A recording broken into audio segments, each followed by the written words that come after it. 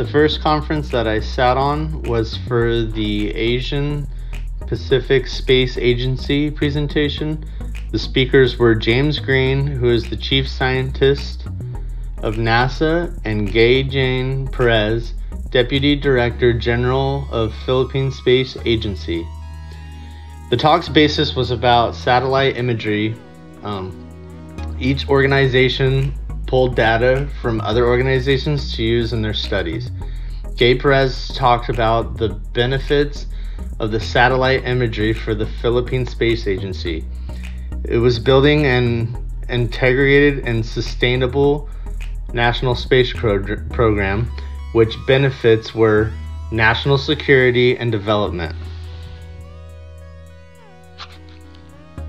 The core benefits for that organization was space research development, space education and awareness, international corporation growth, space industry capacity building, and hazard management and climate studies, national security and development as well.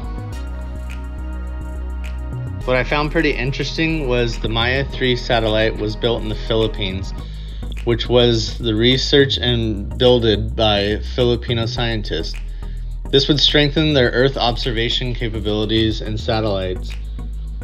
This was used to mobilize spatial imagery. Its benefits are marine monitoring and coastal surveillance.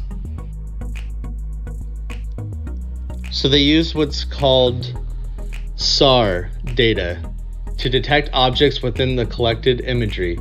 This has been useful in finding downed ships in the ocean and has also been a useful tool in fisheries development. They have used a satellite-based nightlight to map productive waters for fishing and generating a national skilled map. I thought it was also pretty neat in the talk. One of the questions that was asked was, how has this been benefiting other agencies and stuff? Well, they're actually pulling data from NASA's database and using that to better understand the ocean temperatures, and fishermen are able to access this data. So that's also kind of handy because they can use it towards seeing how the weather's going to be for the days, the temperature, where the fish are, and everything else.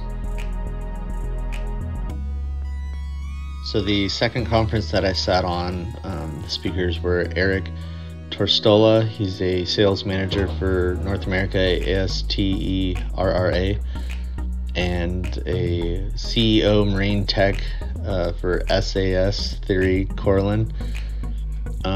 Basically, they look for fissures out in the ocean that contain fresh water in them, and they are trying to utilize this resource to maybe obtain more freshwater use for our resources and stuff. And Theory is actually the first person to really study these fissures and trying to collect them. He has 3 steps. It's basically an analysis on how to obtain the water, is it worth it, and how much water is being produced out of the fissures. I just wanted to thank Channel Islands College and BlueTech for allowing me to attend this conference. It was a really neat experience, and hopefully I get to do it again sometime in the future.